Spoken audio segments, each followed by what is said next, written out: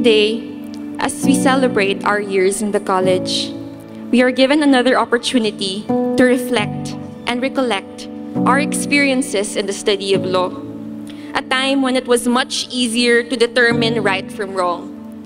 Kung kailan parang mas madaling kilatisin na ang tama ay tama at ang mali ay mali.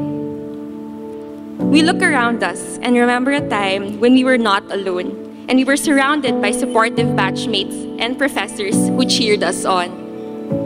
We remember what kept us going in each moment when we were on the verge of giving up.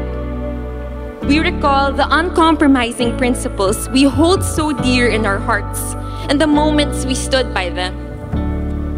We realize, just as how we survived, day by day, by showing up in class, confidently braving through recitations, and trying not to leave any question blank in exams, day by day, we can also survive and even thrive without compromising our values in the bigger university called life.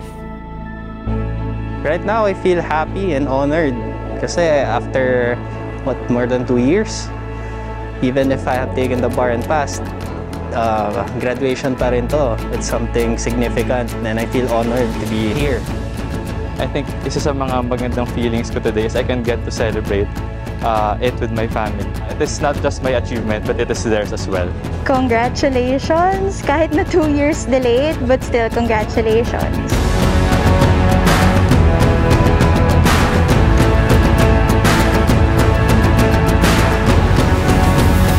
Padayon UP Law March 2020! Change is gonna come!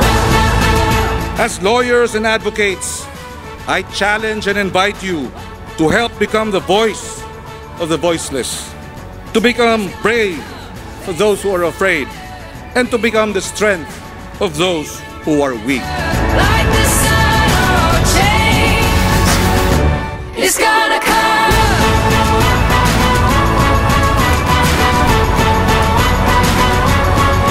Oh, change is gonna come. Let me ask you to continue to be courageous and strong. You have gone through the grind that is the UP College of Law. You have more than knowledge, you have a community here. Now, it's time to gather grit and grace as we live the law we love and the justice we all aspire for. Congratulations again to Batch 2020 of the UP College of Law. Padayon at pagpalain nawa kayo ng buong may kapal. I cannot help but point out your chosen title for your virtual recognition program 2 years ago. The word Agiwa'na, the star that is part of the constellation Canis Major, and is in fact the brightest star in the night sky.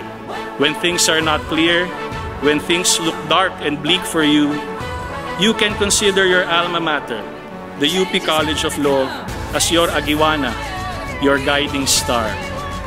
Recall the values and principles that your alma mater stands for and let it guide your path.